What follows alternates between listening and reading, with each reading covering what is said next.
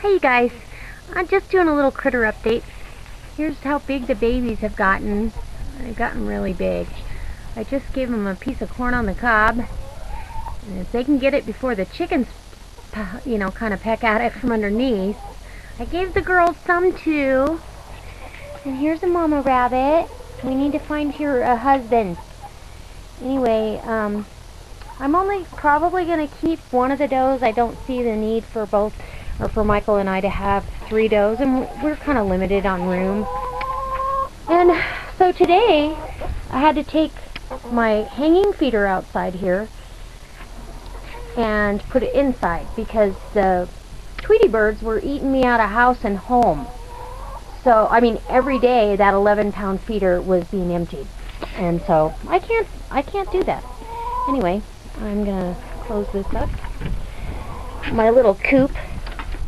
And here pretty quick, chicken pot pie for a few of them. Oh. Yeah, and this whole inside of this area is lined with a bird netting. So I don't understand why they're coming in through any little hole that they can find. And it's just, sorry, very frustrating. But anyway, just wanted to show you the babies and the girls. And if you have any other ideas on how, this one's so cute. You get to stay, Mama. If you have any ideas on a different feeder situation, send me a message. I wanted to show you how pretty Mama is. She's a good rabbit. Anyways, we need to get her a buck so she can have some more babies this fall. Alright.